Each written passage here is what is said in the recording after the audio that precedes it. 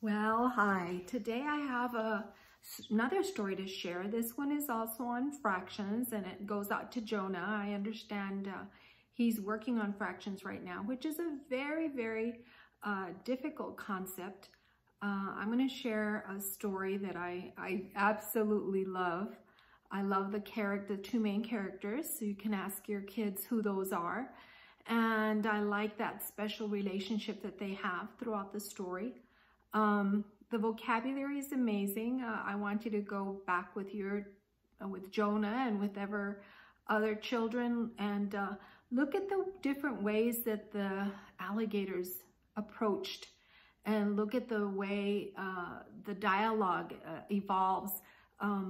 Plus, it really helps explain about fractions, which I think is awesome.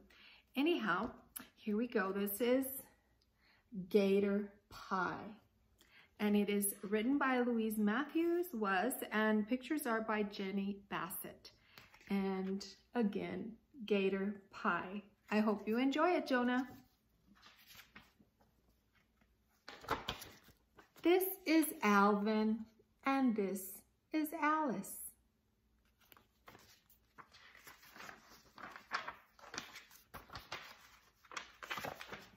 One day, they found a pie on a table near the edge of the swamp. It was a whole pie that had not been cut. "I wonder what kind it is," said Alice. "Let's eat it and find out," cried Alvin. So they have a whole pie. "Don't grab," said Alice, slapping his paw. "I'll cut it first." "Now let's see," said Alice. "There are two of us, so we need 2 pieces." "Then cut 2 halves," said Alvin. Notice those 2 pieces are equal. Fractions have to have equal parts. But before they could cut the pie, an angry alligator stomped up with a nasty look in his eye. "Give me some pie," he growled. "3 gators," gulped Alice.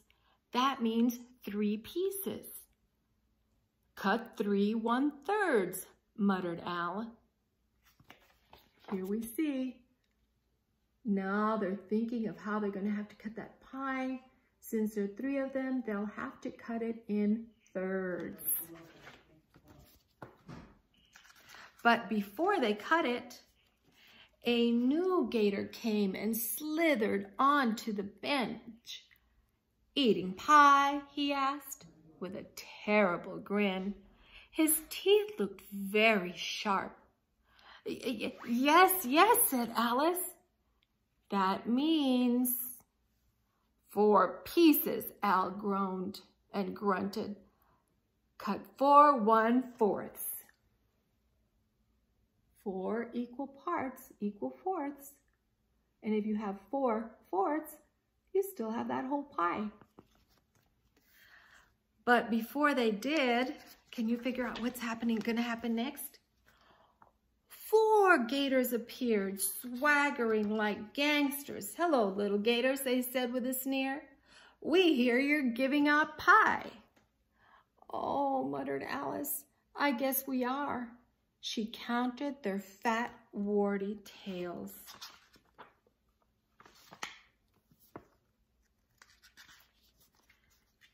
8 gators, 8 pieces, she said to Al.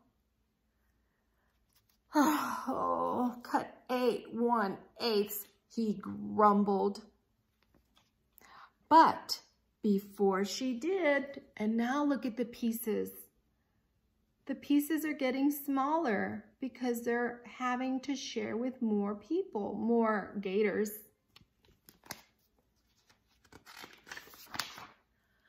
Splash, sputter, and crash, A ton of gators marched out of the swamp like an army. "We've come to get our pie," they said. Their wet scales flashed like armor in the sun.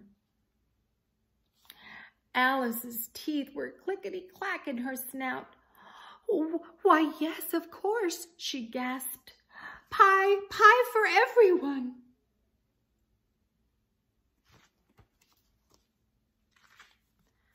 In haste, she started counting tails. 9, 10, 11, 12, while the gators started to argue. "I bet you a crayfish it's lemon pie." "I say banana." "No, pumpkin." "You're wrong, it's pineapple." "You're crazy, it's butterscotch." They were shouting louder and louder.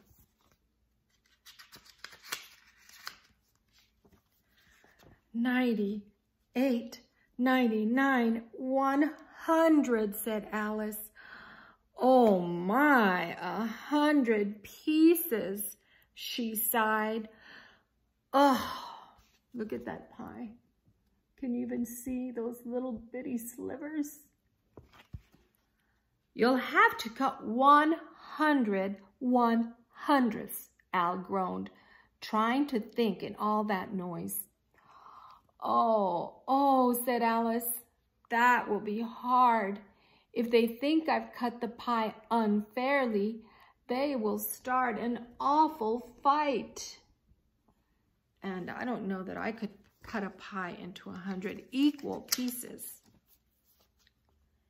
It took a long time to cut the pie into 100 slices. Alice did her very best to make each piece the same size. Do you think that would be a challenge? To cut them all the same size, 100 equal parts? "Oh dear," Alice whispered when she finished. "The pieces are so tiny." "Too tiny," said Alvin. Suddenly, Alvin jumped up on the table. He pointed to the pie. "Pick a piece," he shouted. "We're not sure they are all the same size." "Don't say that," squeaked Alice in a fright. But Alvin winked at her. Alvin had a plan. "I'll take this piece," said the smiley gator, sliding his paw towards the pie. "No, you won't," snarled the fattest gator, biting his tail. Then the fattest gator reached for a slice. Somebody pulled him down. Soon they were kicking, scratching, snarling, snapping, chomping, and stomping on tails.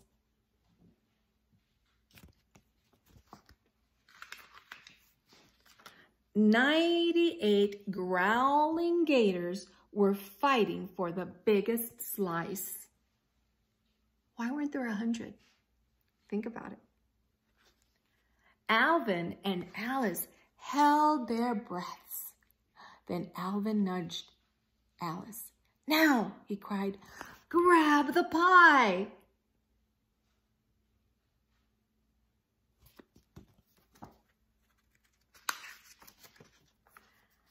They skittered past the pile of twisting gators and raced off into the swamp. All by themselves, they divided up the pie. Piece by piece, fair and square. They each got, how many slices would they need to have half of the pie? You're right. They each needed 50 slices, exactly 1/2 of the pie. That was better than 1/8 or 1/4 or even 1/3 of the pie. And it was much, much better than 1/100th, which is just a tiny sliver. "How lucky for us," said Alice, "that it was our favorite kind." "Yes," Alvin said, chocolate marshmallow. So I hope you enjoyed this book. I hope it helps you with some comprehension on fractions. Fractions are really challenging because as our numbers get larger, our pieces get smaller, which is really contrary to what we've been learning all along. So moms and dads and whoever's working with your little one right now, be very patient and give them a lot of examples because it is a very challenging concept. Hope you have a great day and enjoy your Holy Week.